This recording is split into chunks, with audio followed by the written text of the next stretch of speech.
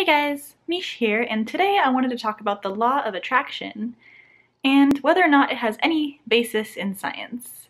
So for those of you who don't know, the law of attraction is this idea slash philosophy slash belief that thoughts become things. And things doesn't necessarily mean material things. It can also be things like relationships or weight loss or clear skin. The idea is that your beliefs and your thoughts and how you feel can directly affect these things and bring good things to you, or if you have negative emotions and negative thoughts and negative beliefs, you can bring negative things to you. So it's the idea that your vibration or your emotions, thoughts, and beliefs can attract things to you, hence the law of attraction.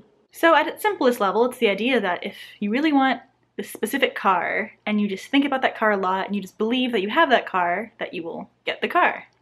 Just like that. And I actually discovered it through vegan YouTubers because I noticed quite a few of them talk about it. And when I first saw it, I thought it was ridiculous, and I was surprised to discover how popular it is. But since then, I've looked into it a little bit more and actually become a little bit fascinated by the whole idea. And so in my research of it, I have discovered that parts of it might actually have some scientific basis. So there's a couple law of attraction gurus out there who write a lot of the books and pretty much tell people how to do it.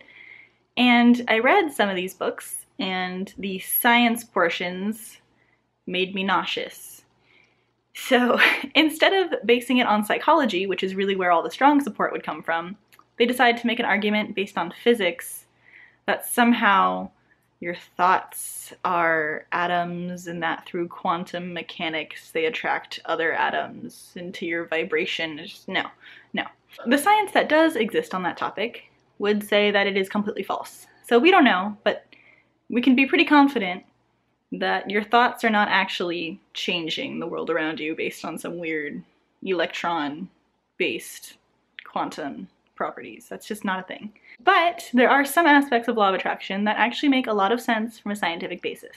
So given that I study psychology, I'm going to focus on the psychology ones because that is really where the support comes from. I feel like there are three main psychological theories that the law of attraction taps into, and so I'll sort of go over those in turn. The first is placebo, which you may have heard of, and the second slash third kind of together are locus of control and self-efficacy.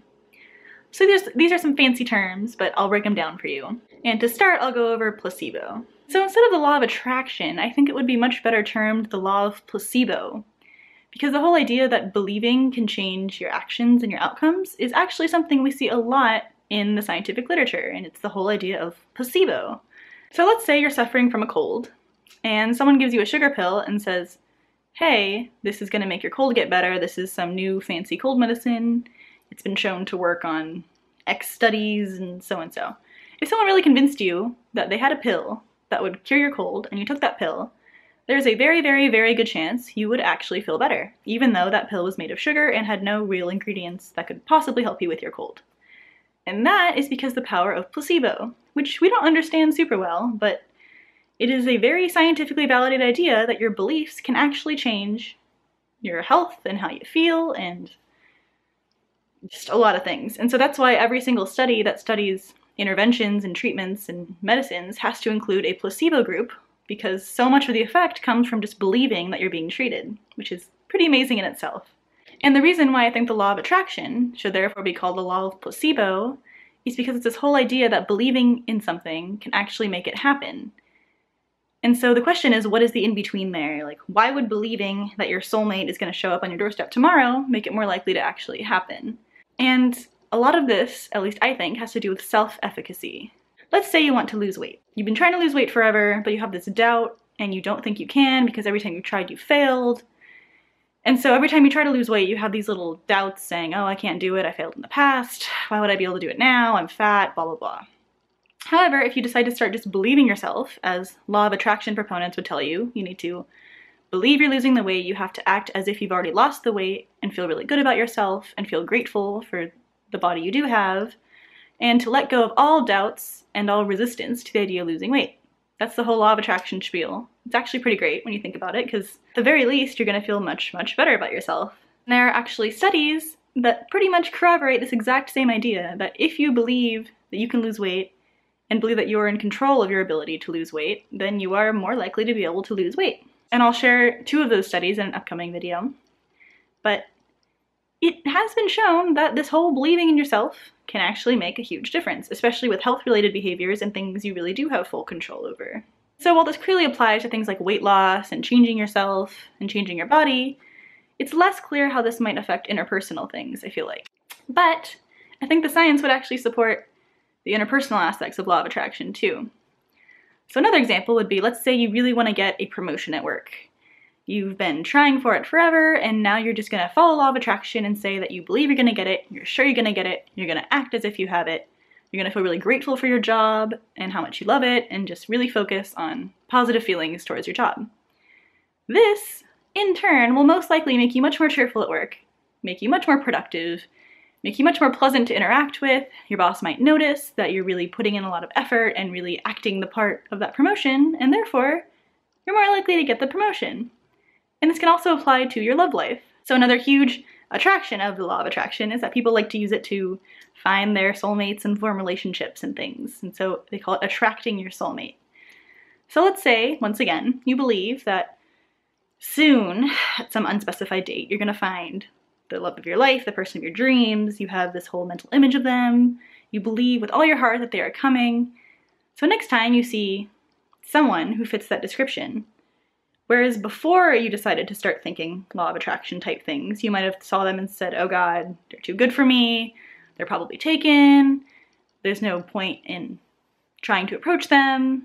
And even if you don't have all these thoughts consciously, there's probably a lot of that going on under the surface that's just inhibiting your behavior, and you're just less likely to approach them.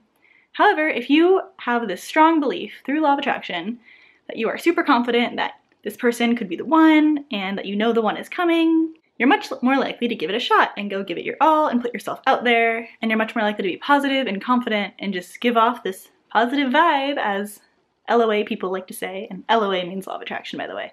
If you give off this positive vibe, other people actually will pick up on your behavior changes and your mannerisms, and you're probably more likely to attract that relationship that you were trying to get just through the change in behavior that these beliefs cause.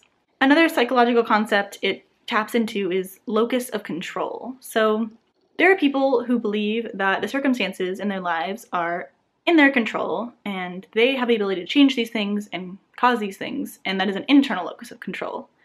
And then there's the people who believe their circumstances are results of the external world, and it's the world imposing these things on them, and they have an external locus of control. So for example, if someone with an internal locus of control is facing a really stressful exam, they'll be more likely to study a lot because they believe that they can control their grade, and so they're going to put in a lot of effort, well, most likely, and believe that they get to shape what grade they get. They get to decide how they do on this really hard exam. However, someone with an external locus of control might say, oh, this exam's too hard, I just can't do it because it's just too hard of an exam, like what am I supposed to do, right? And so external locus of control has been associated with things like depression and helplessness, whereas internal locus of control, at least when you use it to explain good things, is associated with a lot of really positive life outcomes and just self-efficacy, ability to get things done, and feeling more positive and having a higher well-being. And so I feel like law of attraction is a great way to try to shift your locus of control from external to internal and just believe that you do have control over your circumstances. Because irrespective of all the metaphysical hoo-ha, you really can shape your circumstances, and if law of attraction is a way to help you believe in your ability to change things, then it is a really great tool and it's a great idea. Although science can't really say much about the metaphysical aspects of law of attraction, which is the whole idea that you actually shape your reality with your thoughts, like literally, like if I believe this pillow melted into water, maybe I could, but the only reason I can't is because I don't believe it enough. It's pretty much what people will tell you. That is not supported by science, and in my opinion is a bunch of hoo-ha. However, some aspects of law of attraction are supported by science, and I will be sharing more specific studies on that in the future. So that is a scientist's 2 cents on the law of attraction. I personally think it's really cool. At first I thought it was nauseating, at least the science part with the atoms and the quantum, but really at its core I think it's a really great idea, and it's a really great way to make people more grateful and to believe in themselves more, be more confident, be more positive, and it's great. My life has improved a lot since I started adopting the principles of being grateful for what I do have and focusing on the positives rather than focusing on the negatives, and I feel like a lot of amazing things have been coming my way since. Like, I have a lot more friends now since I started believing that maybe people do want to be friends with me because maybe I am a pleasant person to be around, and I started believing in that, and so that made me act more positively, and that in turn made people respond to me more positively, and now I'm surrounded by amazing people all the time, and I'm just really grateful for that. So I hope that was useful to you, and if you are suffering from an external locus of control or feeling helpless over the circumstances in your life, then I highly recommend checking out law of attraction type things and skipping over the science sections because they're horrible. Thanks so much for watching, and please share and subscribe to see more videos. And also, if you could support me on Patreon, I'd really appreciate it. The link is in the description below, and I'll throw it up here on the video. Thanks so much.